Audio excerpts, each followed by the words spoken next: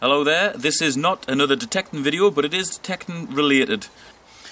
In my previous video, which was entitled Metal Detector Finds Gold, Silver and a Satanic Goat, I showed you a barreling machine, or tumbler. See, it's still got a lot of green on it. So what I'm going to do, I'm going to chuck some more stuff in there and give it a clean up whilst I'm out today. Here's some of the little stainless steel shapes that you get to put in. Oops, I've lost some. Sorry, Gary. I dropped some more of them in. There's already some in there. It's already got a bit of soapy water in there. And then I'm going to put the top on and give it a good barreling whilst I'm away. Right, I'm doing this in my shed because, as you can hear, it's quite a noisy process. So I'll check in on this when I get back tonight. The stuff that's in it has been tumbled, and I'm now going to empty it out and take a look to see what we've got. I know there's a few coins in there. Apart from that, I really don't know. Gary put some stuff in there as well out of my bag of shame. I never looked at it before I added more stuff to it, so I honestly do not know what's in here. It's going to be a real voyage of discovery. Look at the filth in there.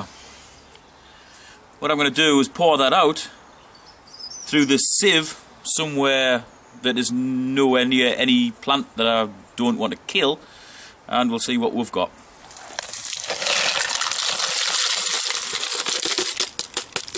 That still looks quite filthy rotten, so I'm going to give it a rinse underneath the tap. Wow, this is looking pretty good. I like the look of this. Let's take a close look at what's in here. Already I can see that there's some really interesting stuff in here. That's a hammered copper coin. These fellas have still got a little bit of green on them, but it's quite nice toning.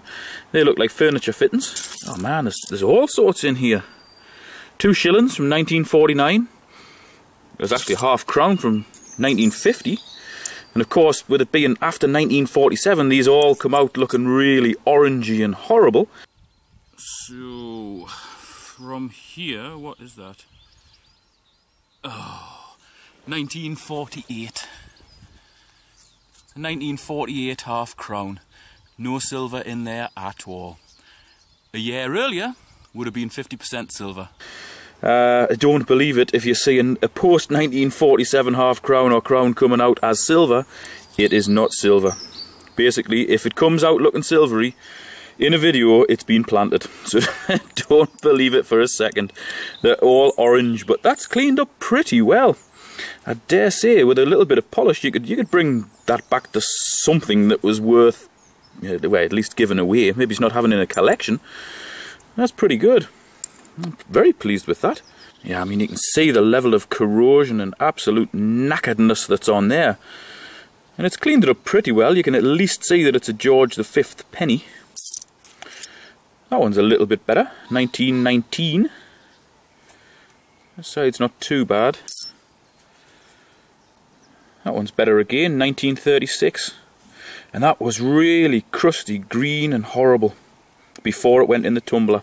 Yeah, it's pretty well worn, that. A lot of them get really knackered in the acidy soils. Oh, hey up, didn't see that. How did I miss that? That's an old threepenny bit. Little secret musket ball there. But we've managed to get a load of musket balls, all nicely cleaned up, into more or less their original state. Lots of modern coinage, which is pretty much just about spendable now.